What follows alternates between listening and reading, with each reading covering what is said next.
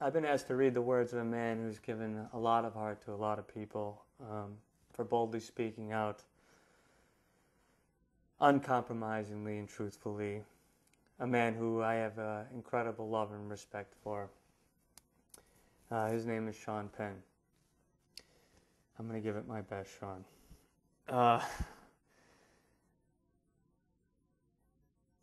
The arrogant, the misguided, the profiteers, and the cowards would argue that an immediate pullout of our troops from Iraq would inspire lack of confidence and the lost credibility of the United States.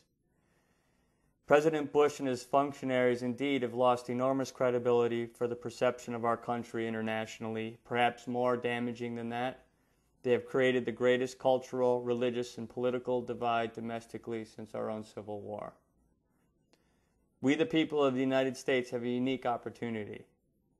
We can show each other and the world what the Bush administration claims is their mission is not ours.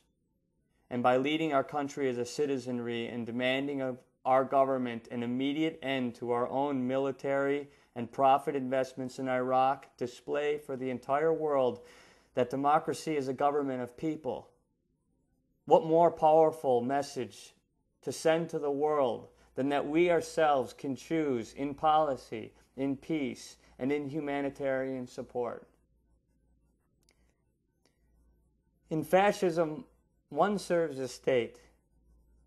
Let's show the world that with democracy we can make the state do our bidding, and that such bids would not be the blind ones given exclusively to the friends of power, but rather the domain of the people of freedom everywhere.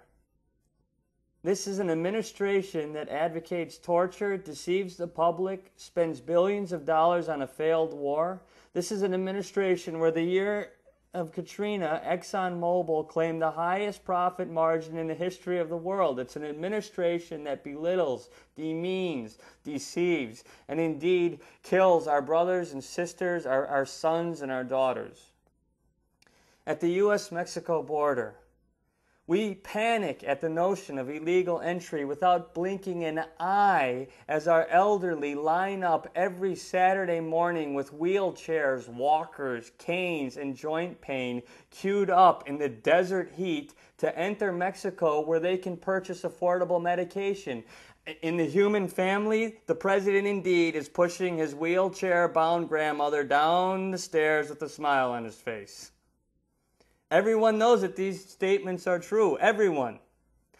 Some are ashamed of where they have put their support in the past, their passivity in the present, with the courage of their minds and hearts at bay. What an exciting thing to reverse this as one America and show the world who wears the pants in our house. Stand up as an American and join World Can't Wait and those demonstrating this Thursday, October 5th. Out of Iraq and out with Bush.